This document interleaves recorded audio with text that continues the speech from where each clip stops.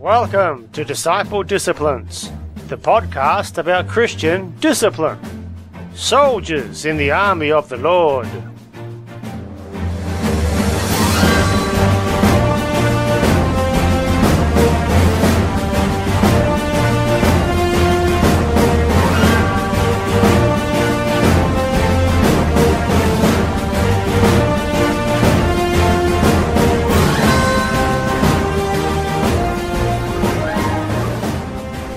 Hello and welcome to this very first episode of Disciple Disciplines. My name is Glenn Ford, your host of this podcast. I'm really excited about it. It's been quite a while coming, actually. The Lord spoke to me back in the year of 2016 to start doing these podcasts. I had no idea how to do it. I am not tech savvy at all.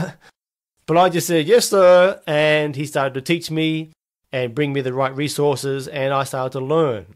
So praise God, here we are, the very first one.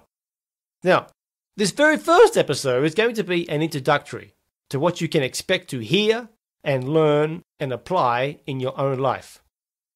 Now, a little bit about myself. I first met the Lord Jesus back in the year of 2002. Prior to that, I never heard the gospel. No one preached to me. I did not go to a religious school or anything like that. I did not read the Bible. I never set foot in a church in my life. I didn't know anything about this, nothing.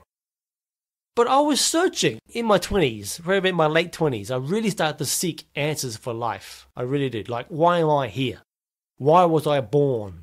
These kind of questions. And I think we all go through that stage at some point in our life, start to really seek the purpose of life. And I really did that. And I really gave myself to really find out answers, like, what is the purpose of life? So I got into all kinds of different religions, like Eastern religions and meditations. I started to study all these things. I started to do yoga and all this kind of stuff. It wasn't helping me at all. And then one day I left my city in Melbourne, Victoria. So I had this real desire to go to North Queensland. So I went to North Queensland, where I still now live. And I was up in the rainforest. And I was living on this property with this old lady. And there was a blue nurse there who came like once a fortnight to check up on this old lady, make sure that she was still alive and that she was okay. And we just started to have conversations. And then one day she asked me to a birthday party that someone was putting on for her. It was her 60th birthday party. I said, yeah, sure, I'll come along, why not? So I went along and went to this big place, and there was lots of people there. And I met this guy. He started to talk to me about the Lord. He kept on using the word the Lord. And just started talking to me about some testimonies and stuff that he had experienced. And I was just really intrigued. I was really intrigued because I've been looking for answers, right, for life. And he started talking to me about these kind of things.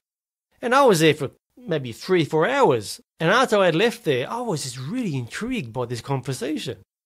About a day or two later, I'm out driving in my car and I get right out into the bush, into the rainforest, on this old logging track. I pull over to the side of the road. I turn the car off. And I cry out. I said, God, if you're real, I want to know. And then right there on the spot, like, boom, just like that, God showed up and revealed himself to me that absolutely convicted me and convinced me beyond the shadow of a doubt that God was God and that Jesus Christ was the Savior. I just knew it. It was an awesome experience. My life changed immediately. And instantly that void, that longing, that purpose of life was immediately fulfilled. Instantly. It was so awesome. Now I knew that God was real. No one could convince me that he wasn't. I knew that he was. But now I wanted to know him. I wanted to know him. So I went and bought myself a Bible and I started to read it. I just devoured it. I never read the Bible in my life prior to that, never. And I started to see more and more as I read through the scriptures, like, this is true, I've experienced this is real. And God started to confirm it. And then I started to go to these Christian meetings, and church groups and churches. And I started to learn. I was just so hungry. They had a service on 8 o'clock in the morning, I was there. They had another one at 10 o'clock in the morning, I was there. They had another one in the evening, I was there. They had weekly, during the week, Bible studies and so on, I was there. I was just so hungry. And I was just consistently talking about God, talking about Jesus, talking about the Word. That's all I ever talked about. That was all I ever cared about. That was it. My life was transformed. It really was. So anyway, and I just started to do this. And I was learning, and God was using these things as stepping stones for me to learn and grow. And it was wonderful. I'm grateful for it. But a time came where I became frustrated because I was in these churches, and I was leading in these churches as well, like teaching and preaching from the pulpit. And I became frustrated because what I was reading in the Bible, what I was reading through the book of Acts, what I was reading from the words of the Master, I was not seeing this in the churches. I was not seeing this in the congregations of any of the people that I associated with or knew or loved very deeply. I did not see it in their lives, and I did not see it in my own life. And it frustrated me. And it got me seeking for answers. So I started to ask a lot of people, and no one could give me any answers, really, because no one was living it. See, the problem was nobody was discipling me, according to how we read it in the Bible. There was no discipleship taking place. We see lots of different programs, lots of outreach and missions and all those wonderful things, but we do not see discipleship the way we read it in the Bible. Right? Now, how did Jesus make disciples? Jesus did not choose his 12 men and put them in a classroom and then give them lectures and give them a piece of paper with questions to answer, and that after a 6-week course say, congratulations, you're now a disciple. That is not what he did, but that's how we do it today, unfortunately. It doesn't work. How did Jesus make disciples? He said, come and follow me, and I will make you fishers of men. I will make you disciples. He went out there and he demonstrated how to preach the kingdom of God, how to heal the sick, how to cast out demons, how to live a holy life. He demonstrated it, and he said to his disciples, now you go and do it. And they did it. This is how we make disciples. Just the same way Jesus made disciples. But this was not happening with any of the congregations that I associated with or any of the groups that I was involved in. It was not happening. And it was so frustrating to me. So I started to seek the Lord about it. And in the year of 2014, the Lord led me to some YouTube video. And there was this guy talking from Europe, and he was doing some teaching. And he was talking about his experience. He was going through the Word of God, his experience with the church. He was a pastor, and he ended up leaving that system and that position, and just went out there and started doing what the Bible says about what Jesus commanded, what the book of Acts says about being a disciple. He went out in the streets and started healing the sick, started casting out demons, started to preach the true gospel. The true gospel. Not what we've been hearing for so long about God loves you and save the sinner's prayer and all this kind of rot, but the true gospel. The true gospel. And he started to teach on these things, and it really spoke to me, and I thought, this is it. Thank you, Lord. This is it. A year later, I was privileged to be over in Europe, and I got associated with this, and it was really cool. And I met with other people from all different parts of the world. There was actually 32 different nations that all come together. And we're all coming together in this one big motel. And we did this for 2 months. We lived there for 2 months. We lived there, we ate together, we lived together, we had life together, we were on the streets, and God was using us to heal the sick, cast out demons, preach the gospel, bring people to Christ, kickstart people. And it was really, really powerful. And what I saw and experienced there changed my life. It really did. And these other people that I met from different countries, when we first got there to this motel, we all had to give a testimony about how we came across this and why we are there, why we're here in Denmark, in Europe. Because a lot of people had forsaken everything. They quit their jobs and left family, all kinds of things to be there. And so we all shared our testimonies. And what was amazing is that almost everybody, actually all of us did, had very similar testimonies. And the testimonies was, I've been in church for a long time. I love Jesus with all my heart and passionately. I love him. But I'm just frustrated because I'm not living according to what I read in the Bible. And there was no one else living in my churches living like that. And it frustrated me. And we all had the same testimony. And then God led us to all together to learn. And let me tell you something. If you don't learn anything else from these podcasts, understand this one thing. Stay hungry. Stay hungry for God. Stay hungry for the truth. Stay hungry for righteousness, and God will lead you to the right place. He will fill you. He will give you the right instructions, the right resources, the right tools, and He will disciple you. Okay? Stay hungry. Don't get complacent. Don't get lazy. Don't get comfortable. Stay hungry always. And God will do it. And this is what He did for all of us. And we lived there, and we went out in the streets and experienced this. And we saw the power in the gospel, like the Apostle Paul said. He said, I'm not ashamed of the gospel, for it is the power of God unto salvation. The power of God. And it really, really is. And we went out there and we preached the true gospel, which is what? Repent. Get baptized and receive the Holy Spirit. This is the gospel. Repentance toward God. Faith in the Lord Jesus. Faith means to obey the Lord Jesus. Baptism into Christ Jesus and receiving the Holy Spirit, the Spirit of Jesus. This is the gospel. Okay, and we did this and we saw conviction. God was convicting people of their sin, and they were repenting or baptizing them in a little tub. They got set free from demons many times, and they received God's Holy Spirit and spoke in new tongues. Then we took them on the street, and we then started to teach them what we were taught. What's this? This is discipleship. Disciples making disciples. This is the example we read in the book of Acts. This is why in the book of Acts we see the church grow phenomenally, very, very fast. And if we study the history of the church, we see that for over 300 years after the Lord Jesus ascended to heaven and sent the Holy Spirit, we saw this just grow phenomenally, very, very fast, where disciples were making disciples who were making disciples. Right? And we see from church history that it just took over the world. It really did. Very powerful. Very, very powerful. So this is how we were living. And when I came back to Australia, I was so passionate about this. I had this revelation. I thought, this is it. This is the normal life of a disciple. This is the normal Christian life. I'm going to live this. This is it. Before I came back, actually, the Lord gave me this idea.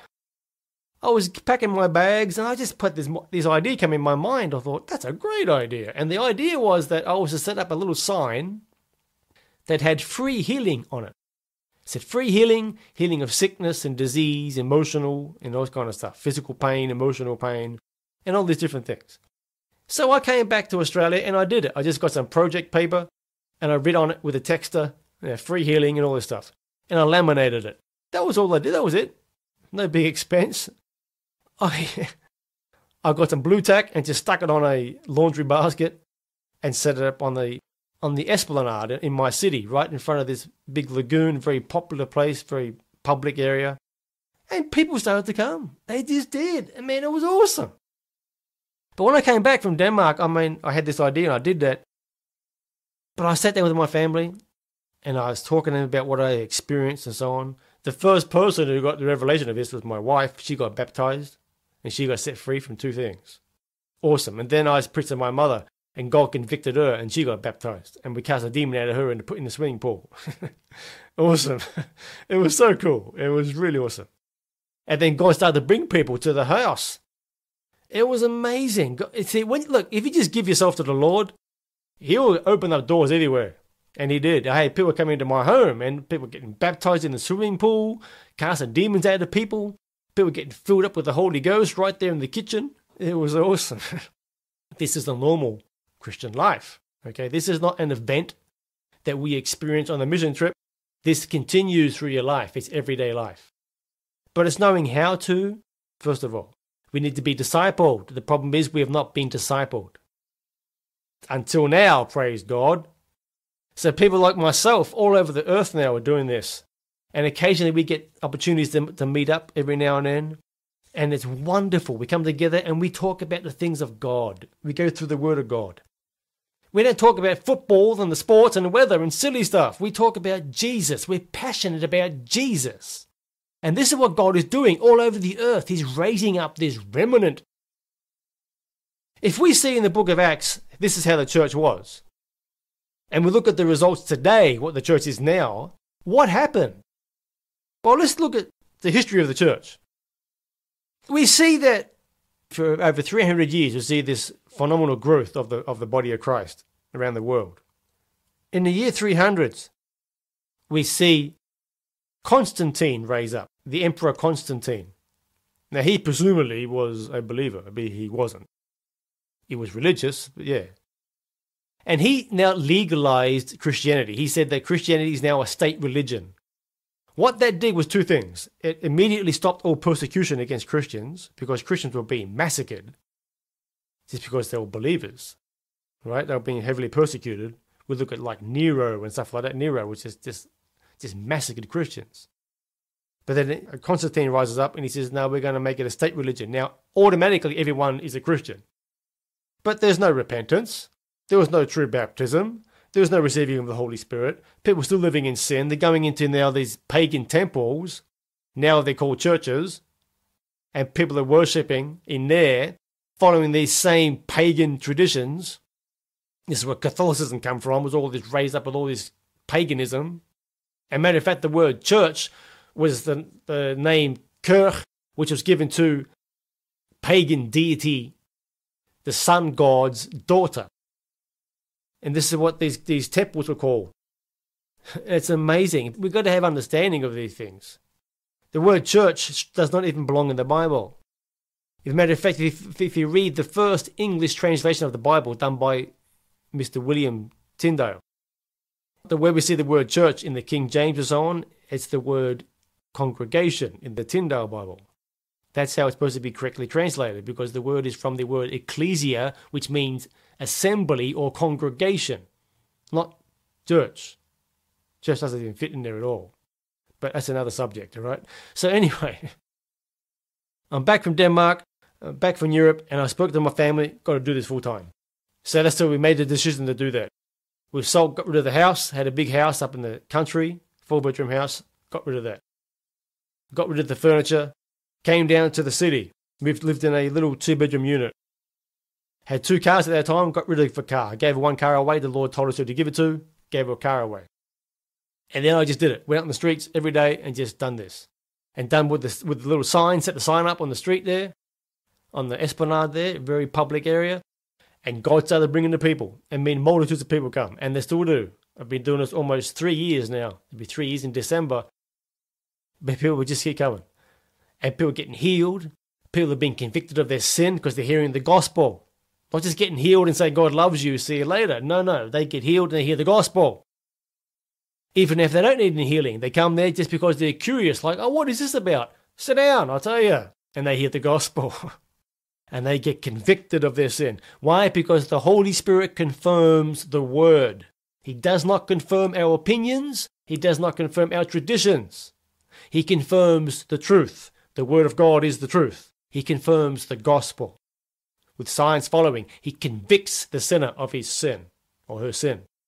And I've seen this consistently now. Okay? They get convicted. They repent right there in the chair. They'll start to cry and weep and they repent. They call on Jesus. They then get baptized immediately. This is what we read in the Bible. They got baptized immediately in the book of Acts. Not 6 weeks later, not 6 months later, but instantly they got baptized after they repented and put a faith in Christ. Then they received the Holy Ghost. And then they were taught and discipled to how to do the same thing. And that's what I've been experiencing this. God started bringing me people and they repented. They put a faith in Christ. They got baptized. They received the Holy Ghost and they were out doing the same thing that I was doing, that I had experienced. They were healing the sick, casting demons out of people and preaching the gospel. Lives transformed. This is the power of the gospel. And this is what we are commanded by the Lord Jesus to live a life as a disciple. This is what a disciple is. Amen? Amen. Bless God. So we look at the history of the church. We see, like I said, in the year 300s, Constantine now makes this thing a state religion. Everyone's Christian. Well, everyone's religious, but there's no real Christians. Okay, I've met many people around the world today who say, I'm a Christian. And they say, I'm a Christian, yeah, because I go to church. I serve in the church. I'm a Christian. I say, do you have the Holy Spirit? No. You're not a Christian. Are you living a life as a disciple, a holy life? No. Are you living in sin? Yeah. You're not a Christian. You need to repent. You need to get born again. I've seen this many, many times, unfortunately. And then when I came back from Denmark, I started doing this full time, and I just had this real desire to bring this to the body of Christ. Because I had a revelation about the gospel and about holiness, right? I had this revelation. I've got to bring this to the body of Christ. So I prayed about it, and the Lord spoke to me and told me to go to a particular church in my city. I don't like the word church, a particular building, right, where a congregation of believers gather. That's what it is. So I went to this place. And I went in there, and I was expecting to see someone, to talk to someone, and I did, and the Lord led me to a couple of people to talk to them. And I sat down through the service, and they had the normal service where you'll see anywhere on the earth. They had people singing, and then the pastor gets up and gives a sermon, a message. Nothing out of the ordinary, always the same. And as he started to speak, all of a sudden I had this sorrow come upon me. This sorrow that was overwhelming. It wasn't something that the pastor said. Had nothing. I can't even remember what he said. No clue what he said. But I had this overwhelming sorrow come upon me. It was a spiritual thing. It's like literally like how someone had put a wet blanket and just thrown it over me. It was just like this heavy sorrow. And I was bawling. I was just crying, and I just could not stop. I had to leave there, get out to another room in that building that was vacant. And I got into that room, and I just had my head in my hands. I just could not stop crying. Until I left that building. When I left the building, it just lifted off me, just stopped, just like that. And then the next weekend, the Lord told me to go to another building where believers gather together and congregate. I went to this other building, and the same thing happened again. As soon as the preacher gets up to start to speak, it happened again. And I left immediately this time. And I said, Lord, what is that? And the Lord said to me, he said, that is the grief of the Holy Spirit. And he began to show me that he is really grieved for the people of God because they're living in complacency, living in sin. Some of them aren't even saved, not even born again. I really experienced the heart of God. It was a grief. The Holy Spirit is grieved because of this. We see people in the congregations who are living in absolute sin. They're fornicating, sleeping with their boyfriends or their girlfriends, drinking booze and smoking, all kinds of stuff. It's really, really bad. It really moved me. It really did. And I thought, God, what do I do about this? And he started to lead me through the scriptures. And he took me through the scriptures. He started talking about this system that man has raised up that started from Catholicism. Because it started with the Catholic Church, right? The year 300, it was now legalized, a state religion. And then we start to see everyone's, people getting baptizing babies and all this kind of stuff, and which is completely unscriptural. There's no baptism of babies in the Bible. But we saw this because of the Catholicism and all this legalization of Christianity, now a state religion. But then we see Martin Luther rise up in the year 1517. And he brings the Reformation. And he starts to come against Catholicism and say, no, you get saved by faith, not by doing works and, Catholicism traditions. And he come against Catholicism. He was very persecuted for it. And all the followers that he had gathered with him in the Lutheran Church, many of them were killed for it. Many of them. Many Catholics were killed as well. And then we see the Baptists rise up. In the year 1609, the Baptists rise up and they say, no, you got to get baptized on your own faith. You can't baptize babies. You got to baptize on your own faith in full immersion in water, not a sprinkling on the head, but full immersion. They came up and they were persecuted for that. And then we see in the year 1700s, around 1738, we see the Methodists raise up. And they start preaching about holiness. You've got to live a holy life for God. Yes, you've got to repent, and a faith in Christ, yes. Yes, you've got to be baptized, yes. But you've also got to live a holy life as well. And then we see in the 1900s, around 1906 or so, we see the Pentecostal movement, right? The Holy Spirit's been poured out, the gift of the Holy Spirit, speaking in tongues, and the manifestation of the Holy Spirit, and miracles and so on. And we see that. So we see that God was starting to reinstate the truth again. Back to what we see in the book of Acts. It started with Luther, then the Baptists come along, now you got to get baptized in your own faith, because Luther was still baptizing babies, and still having the same kind of services and the same kind of structure that was in the Catholicism church. The Methodists come along. And they say, no, you've got to live a holy life. Then Pentecost comes along, the outpouring of the Holy Spirit, okay? And the gifts of the Spirit. But what we still have today, unfortunately, is we still have the same system. We have the same system where we can go to any church anywhere in the world and still see the same system, same program, same structure, everything's still the same, which is based on Catholicism. I believe now that this is the last Reformation. Because when the Lord led me through Scripture, after the grief that I experienced from his heart, the heart of the God, that really grief for his people, he led me to the Word of God, particularly through the Old Testament Scriptures, when he started to show me about this system that man has built, this church structure. It is man's building, it really is. And what man has built, his programs and his system and his way of doing things and his hierarchy and so on. And God has showed me that it's coming down. He showed me through the Old Testament Scriptures that it's coming down. And that he will raise up a remnant of believers who are devoted to him, who are faithful to him, who are true disciples of his, and who will make other disciples. And he said to me, don't worry about the church. I'm taking care of that. It's coming down. Okay? We reap what we sow. Okay? And he said, just focus on those that I bring to you. And that's what I've been doing. And he's been faithful to his part, no doubt about that.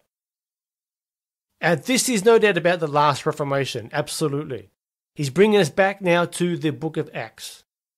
We see how God was restating the truth again through the history of the church, through the Reformation. It started with the Catholicism, where the Holy Spirit was kicked out of the church altogether, and then the Reformation came with Luther. But he didn't reform the system. We believe we have faith in Christ rather than keeping Catholic traditions. He changed that. Then the Baptists come along saying, no, you can't get baptized. You got to baptize on your own faith, not baptize babies. Then the Methodists come along with about sanctification and holiness and so on. Then we see the Pentecost raise up about the outpouring of the Holy Ghost and the gifts of the Spirit and the manifestation of the Holy Ghost. Yeah? And then we see the fivefold ministry gifts unfolding as well. So God's reaffirming this truth. Now this is the last Reformation. No doubt about it. This is the last Reformation before the return of the Lord Jesus Christ. Amen. We're coming back to the book of Acts. Disciples, true disciples. Now, let's read about this and let's look at what Jesus said about what the remnant is. What is a disciple? If you look at the Gospel of Luke in chapter 14, Jesus is giving a couple of parables here. First of all, he's invited to a meal with the Pharisees. And then he starts to talk about these parables. Okay? And in verse 16, he said to him, a certain man gave a great supper and invited many, and sent his servant at supper time to say to those who were invited, come, for all things are now ready. But they with all one accord began to make excuses. The first said to him, I've bought a piece of ground and I must go and see it. Lord, I bought some dirt and I have to go and see it. I ask you to have me excused. Another said, I have bought 5 yoke of oxen and I'm going to test them. I bought some cows, Lord. I ask you to have me excused. Another said, I have married a wife and therefore I cannot come. So that servant came and reported these things to his master. Now look at these words. Then the master of that house, being angry, said to his servant, go out quickly into the streets and lanes of the city and bring in here the poor, the maimed, the lame, and the blind. Now look into this. Being angry. This is what we're talking about when the Lord just gave me understanding of his own heart when he was so grieved for the people of God, for the church. He's angry at this. He's not okay about this. He's asking them people to come and follow him. And they're making excuses. And the servant said, to verse 24, the servant said, Master, it is done as you commanded, and still there is room. Then the master said to the servant, go out into the highways and hedges and compel them to come in, so that my house may be filled. For I say to you that none of those who were invited shall taste my supper. Right? This is the heart of God. His heart is for people. He wants people in the kingdom of God. And he's angry when people start to make excuses for it, because he gave his life for us to be saved. Now look at verse 25. Now great multitudes went with him, and he turned and said to them, now this is what it takes to be a disciple. This is a prerequisite. This is the words of the Lord Jesus Christ. He said, if anyone comes to me and does not hate his father and mother, wife and children, brothers and sisters, yes, and his own life also, he cannot be my disciple. That's pretty radical, right? Next verse says, and whoever does not bear his cross, whoever does not bear his cross and come after me, he cannot be my disciple. That's pretty blunt, right? There it is. Let's continue reading. And then he starts to say a parable about a man building a tower. And the man starts to build a tower, but then he runs out of money and he can't continue to build it. And then he starts talking about a king. He says in verse 31, or what king going to make war against another king does not sit down first and consider whether he is able with 10,000 to meet him who comes against him with 20,000. See, he's talking about considering the choice that you're making. Consider it. Because it's going to cost you something. It's going to cost you everything to be a true disciple of Christ. Right? Now look at verse 33. So likewise, in the same manner, whoever of you does not forsake all that he has, he cannot be my disciple. Now salt is good, but if the salt has lost its flavour, how shall it be seasoned? It is neither fit for the land nor for the dunghill, but men throw it out. Now he who has ears to hear, let him hear. He's giving an example of salt.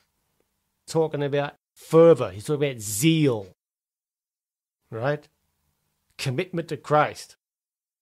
But he says it very plainly here, that you want to be my disciple, you must be willing to forsake everything, take up your cross, and follow me. That's what he said. And this is what I did, and this is what many of others have done when I met these other brothers and sisters when I went to Europe. They all did that. They left their jobs, left their positions, if they were serving in churches and all kinds of different things, left families, and they went and did it. They followed Christ. And as a result, they became disciples of Christ by bearing the same fruits that he did. And Jesus commanded this. And in John's Gospel, we see in John's Gospel, Jesus said that the Father is well pleased when we bear fruit. Right? If you read the whole thing in context, he's talking about doing the works that he himself did. And even greater works than these we will do. And this is what pleases the Father. Otherwise, the Father is grieved and angry. Okay, so if we love him, then we must be willing to take up a cross and follow him. Now, I have experienced this on both sides, because I was in business and trying to earn a living and make an income and provide a family and so on like that. But I noticed that when I was doing that, all of a sudden, the works of Christ were not being done. Did I love Jesus? Of course I love Jesus.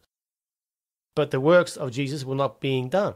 Why? Because I'm giving yourself over to other things. This is what Jesus talked about in Mark's Gospel and in Luke's Gospel, Mark chapter 4 and Luke chapter 8, about the 4 grounds. Remember that? Only one bears fruit. All 4 heard the same word. He said the sower sows the word, right? And those who hear, he talks about the ones that on the wayside, they hear the word, but Satan comes and steals the word immediately. They bear no fruit. The second one hears the word, same word. They hear the word. They receive it with joy. And they go out as soon as persecution comes, because persecution comes because of the word's sake, to stop you preaching the word, they fall away. They bear no fruit. The third group, they hear the same word, same gospel. They don't care about persecutions. But they get caught up in the cares of life and the riches of life, and other things enter into their heart, and what happens? They bear no fruit. So they're not disciples. They bear no fruit. He says the last one, they hear the same word. They don't care about persecutions. They don't care about other things. They care about the truth and the gospel and getting some people saved and discipled. They go and bear fruit. Some 30, some 60, some 100-fold. It's very plain, very simple. You cannot have both. Right? You cannot serve God and mammon, Jesus said very clearly. Now, this is what Jesus said. But let's look what the Apostle Paul said over in his letter to the Corinthians.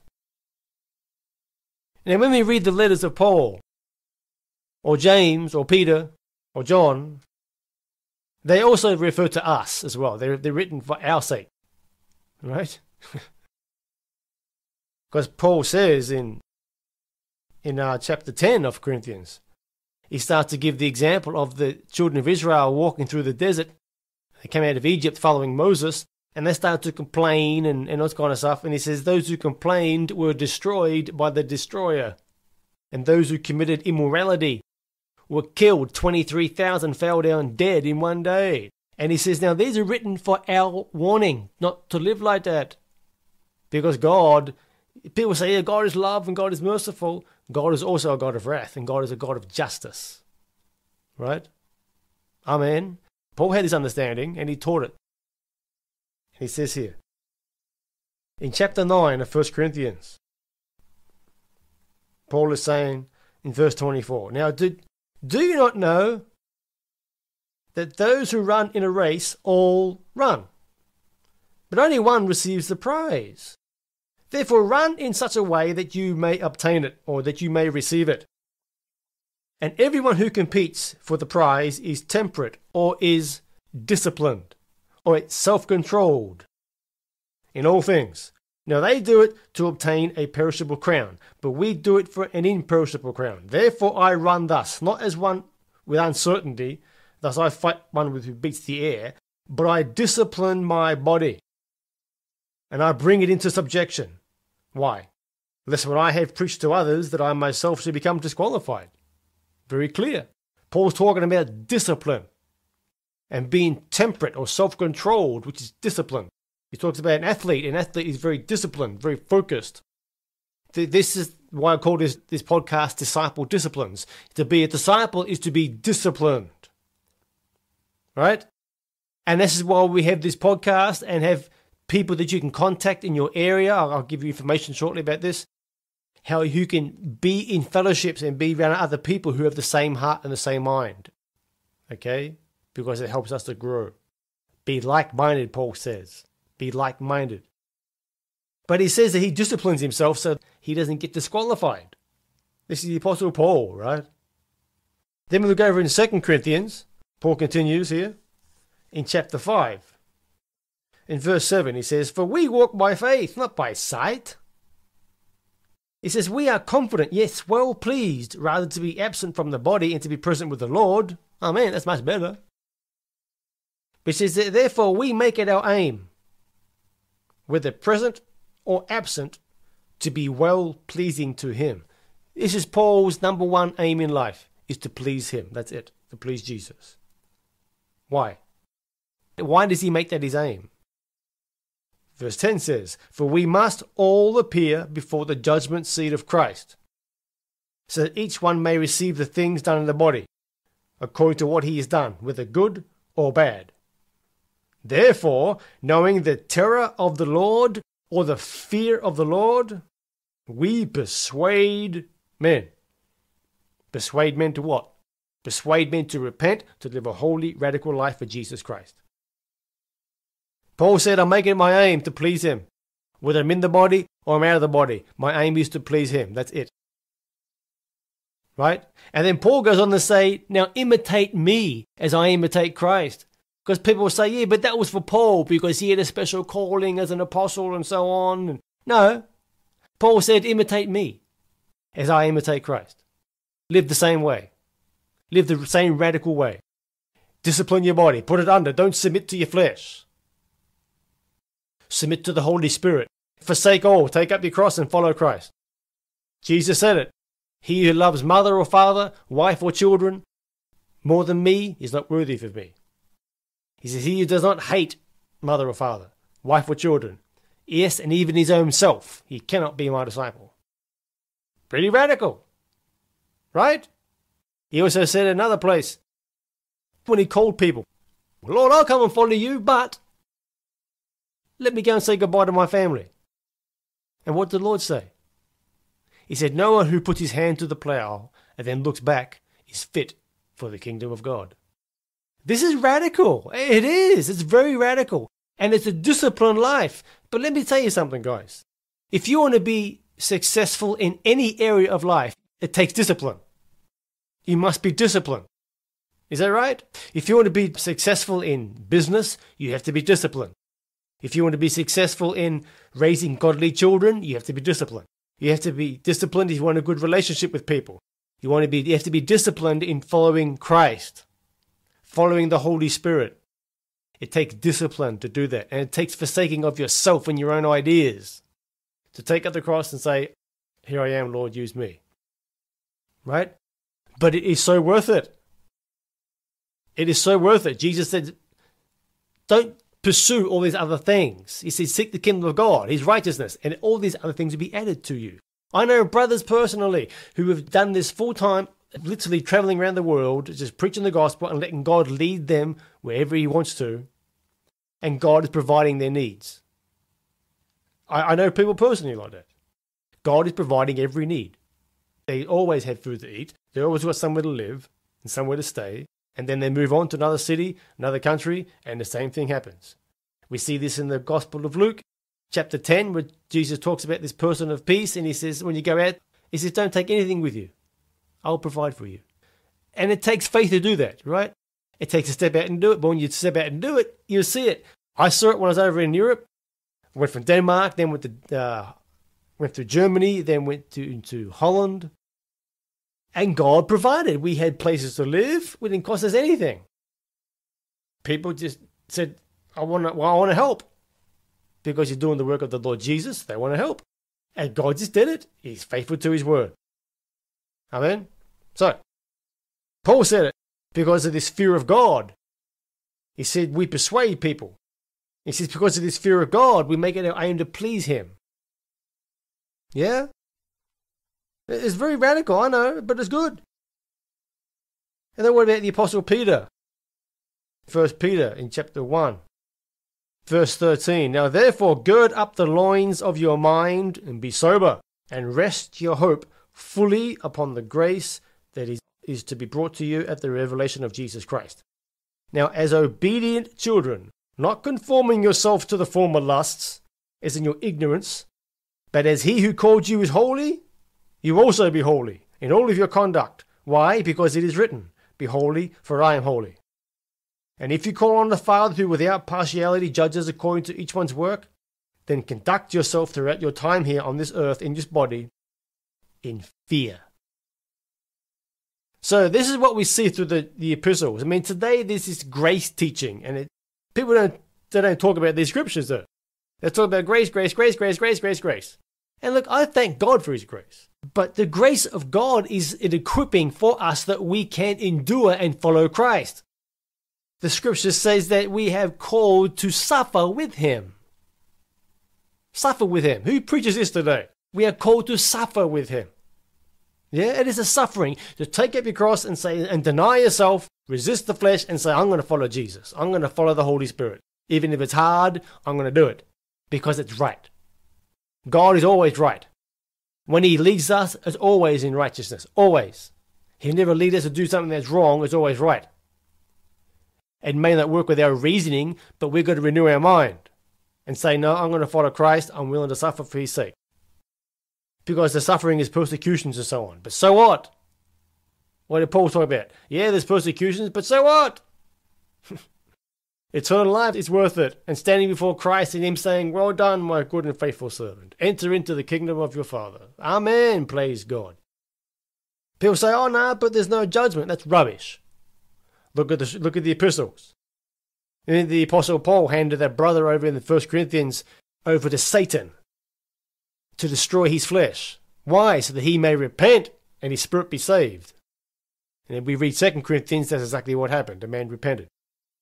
And then Paul encouraged the congregation, now accept this brother back into your congregation because godly sorrow led him to repentance. Yeah?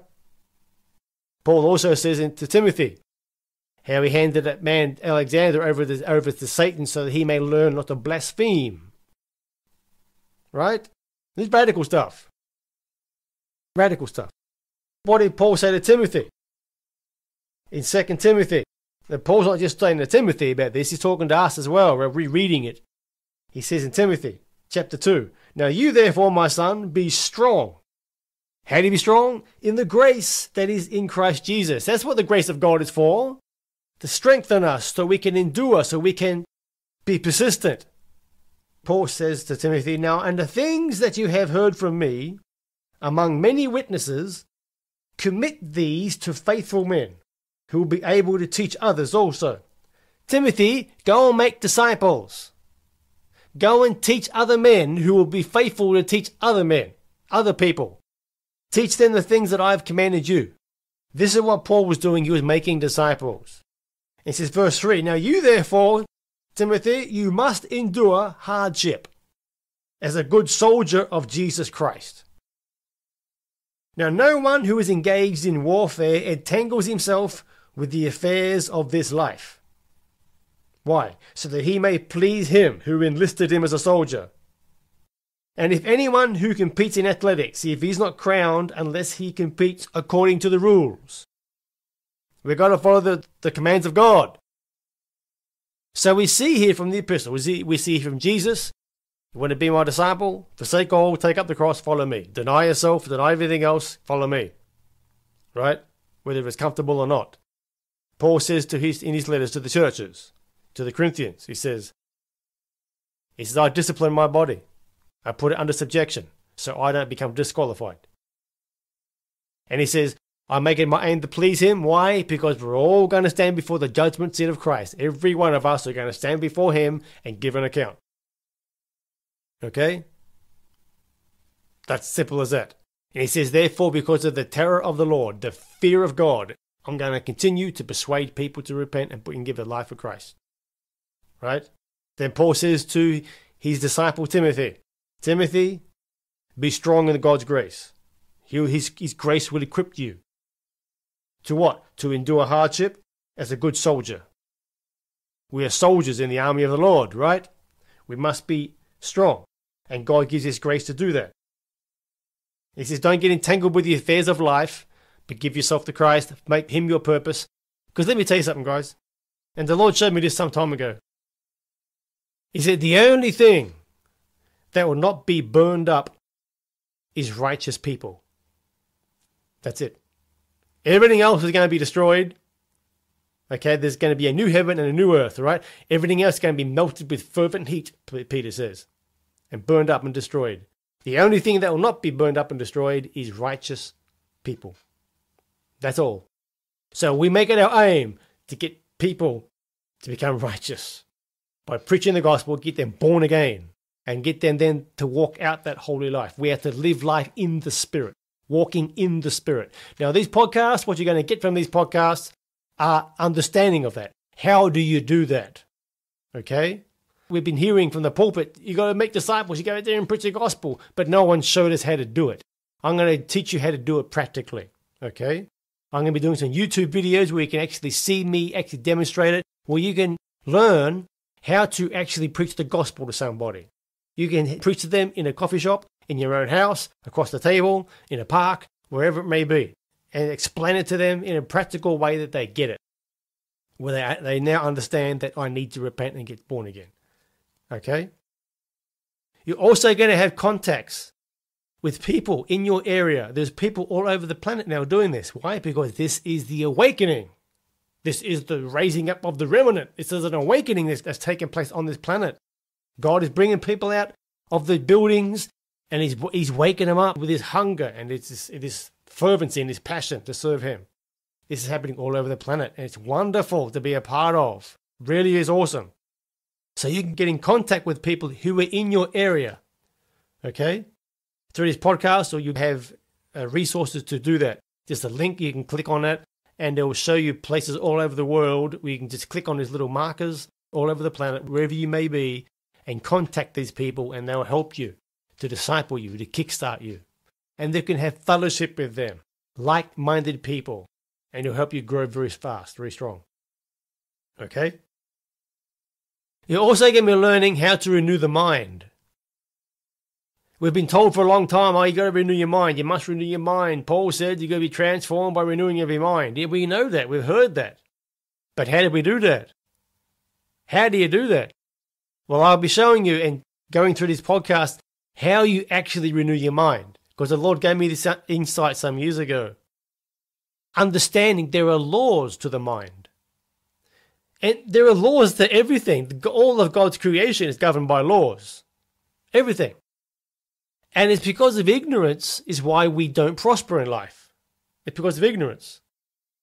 We don't see the fruit of God. We don't see the abundant life that Jesus gave his life for us to have because of ignorance. So getting understanding is very important. Getting knowledge is very important. Okay? But then you've got to be disciplined to do it. So there's also an opportunity for you to be coached or do professional coaching. Okay? Where we can sit down and structure how to actually change your life. How do you be disciplined? Okay? Having a plan. There are simple ways how to do that through some professional coaching. Because it's not just about healing the sick and casting out demons and preaching the gospel. That's wonderful. That is awesome. But we're talking about a life of excellence. Excellence in every area of life. The scriptures tell us that us as believers will have no lack. We read in the book of Acts, at the beginning of the book of Acts, they came together and there was no lack among anybody. No lack. Ever. And it was awesome. This is how we're supposed to be. Okay? You have opportunities to understand the laws of the mind, how the mind works, and so you can renew your mind. Okay? You can actually renew your mind because you and I, guys, listen, you and I are living the lives we are living because of conditioning. It's that simple. We do what we do because of conditioning. So we need to renew the mind, like Paul said. You be transformed by what? By the renewing of your mind. Now we can say, yeah, but they're already transformed because they're born again. Yeah, that's true. But the mind is carnal. And because you're living by the carnal mind, then your actions are going to be according to what you believe in that carnal mindset. Even though you're born again. Even though you have the Spirit of righteousness and Spirit of God. But you're going to be living and acting according to what you think and what you believe. So that needs to change. So I'm going to be teaching you how to do that. Okay? So this is wonderful. So you have opportunities to contact people in your area, have fellowship with them, be discipled by them, and grow with them. You want to take it further and learn other areas in your life as well, where you can master other areas of your life, excellence, through coaching, professional coaching. If you look at anyone who's successful, they give a lot of credit to their coaches, whether it be athletes, whether it be business people. They talk about mentors and coaches because of them, then they're accountable. See, a coach will look at your future and your potential. Unlike a counselor will talk about your past and all your problems. We don't want to talk about your past and your problems. We want to talk about your future and your full potential and coaching you through that to bring you to that place. Okay? Because when you have someone by your side, this is part of discipleship. This is why the Lord has brought me to do some coaching, to learn professional coaching, so because I believe that coaching is a part of discipleship. Right? It's someone coming along by your side and teaching you how to do it. And then keeping you accountable to do it. Right? So this will help you to be disciplined. So this is wonderful. You have opportunities for that as well. You're going to learn how to be led by the Holy Spirit. Because I've heard people say to me, I don't know whether it's God who's talking to me or not. How do I know if it's God? Well, I'll teach you how to do that. Okay? That's not difficult, really. It's just understanding how He works and how the mind works and who you really are in Christ and so on. So you'll be learning these kind of things. How to renew your mind. How to live a life of excellence. How to be a disciple of Christ, like Jesus said. Make that decision. Take up the cross, follow me, is what He said. Do that. Okay? YouTube videos that you can hook up with as well, that work in conjunction with these podcasts to show you practical things. I'll be talking about also how you live a life of good divine health. Back in the year of 2007, the Lord spoke to me and said that 3 things must change. He said health, finance, and relationships. And after He said that, immediately I started to notice within the congregations and so on, how many people were sick. Like every week we're praying for someone who's sick. Often the same people. Right? So the Lord started to educate me on this and about understanding good nutrition. You know, sickness and disease is caused. We don't catch disease, we cause it. Okay? And we cause it because of ignorance. You know, King Solomon, the wisest man on the planet in his time, God gave him wisdom. And he said, get wisdom. And with all you're getting, get understanding. Okay? You've got to have understanding how things work and why things work so we can live a life of abundance, live a life where there's no lack, no sickness and disease and that kind of stuff. But live an abundant, prosperous life, making disciples for Christ and then teaching them to do the same thing. Okay?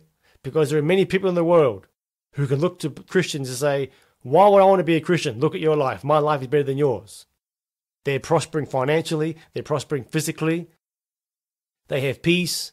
They have good relationships. And they're looking at people in the church and they're divorced. They're sick. They're obese. They're broke. And they're saying, why on earth would I want to be a Christian? My life is better than yours. Right? So that's got to change. That must change. And there are ways to do that. Okay, the Lord led me to some people God had raised up who teach the body of Christ how to live in divine health. Talk about nutrition and the science of nutrition and understanding. Talking about the mind, how the mind works and how we can renew it. Also, how to prosper financially. It's not okay to be broke. It's not okay. There are God's laws that govern everything in life, and we must understand what they are. So this podcast are going to be designed on that as well. Okay? I know this is a long one, but this is really important. So continue to listen. Also from time to time, we're going to be having interviews with other brothers and sisters around the world who are doing what I'm talking about, going on the streets and living a life full-time for Jesus, living by faith. And you hear their testimonies and they'll share with you how God's providing for them and the miracles that God's been doing through them and some of the fruit that they've been bearing for Christ. So that'd be really encouraging as well. This is what Paul did. I mean, he talked in the book of Acts, he talks to the crowd all night long. I mean, even till daybreak. I mean, he just kept on talking and talking and talking because he's so passionate about the things of God.